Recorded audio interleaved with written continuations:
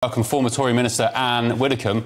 And further developments on the Angela Rayner Council House scandal. Labour's deputy leader is facing fresh questions over whether capital gains tax may be owed on a second property. If she was exempt from capital gains tax on the sale of her first Stockport Council House in 2015, it would mean her husband should have paid the tax on the property he sold the following year. Police are now investigating multiple allegations against Angela Rayner, with at least a dozen officers assigned to the case.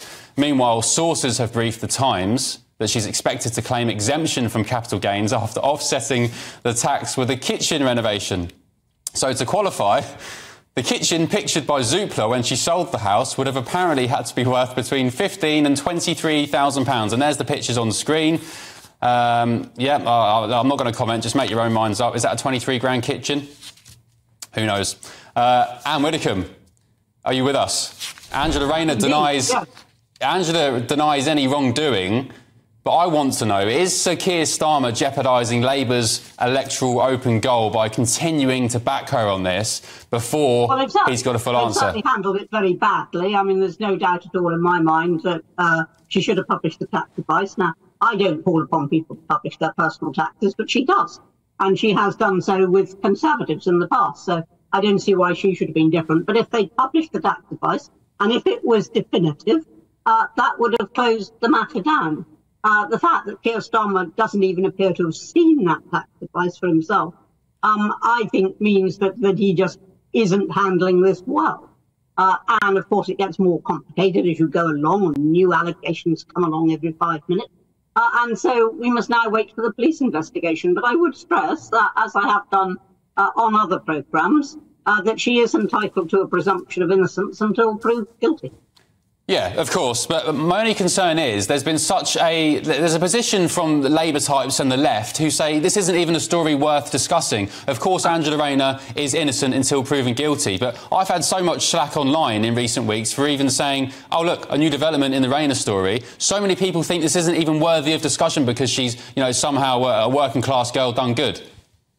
Yeah, I mean, the nonsense about how everybody's having a go at her because she's working class is just utterly ridiculous. You've got the same claim in reverse being made today by a lawyer in the case of the dead baby and the aristocrat, where he says, oh, well, she's being persecuted because she's upper class. Now, class has nothing to do with it at all, whether working, middle or upper. She either did or didn't do the right thing with her taxes, and that's the only question. The police are looking at it. Yeah. They will be able to answer it definitively, which the rest of us can't because she hasn't published it. OK, well, Rayner has said in a statement, I've repeatedly said I would welcome the chance to sit down with the appropriate authorities, including the police and HMRC, to set out the facts and draw a line under this. I'm completely confident I've followed the rules at all times.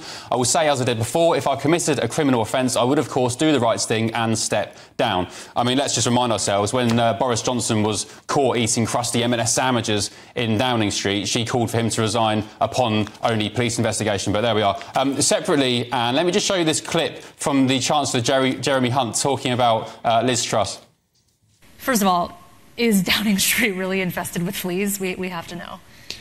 I actually live in the flat that Liz Truss lived in and Boris Johnson lived in before that.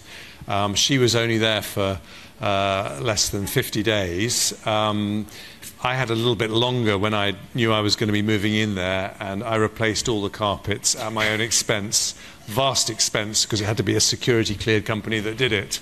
So I'm pleased to say that the Hunt family has not had the flea problem. And in 15 seconds, does Liz Truss have a future in the Conservative Party? Very, very quickly, please. Very much depends on what happens at the next election. If they're wiped out and if the right is resurgent, it's possible. Otherwise, I would have thought it unlikely. OK. Great stuff. All right, Anne Widdecombe, Conservative firebrand, former Tory minister, thanks so much.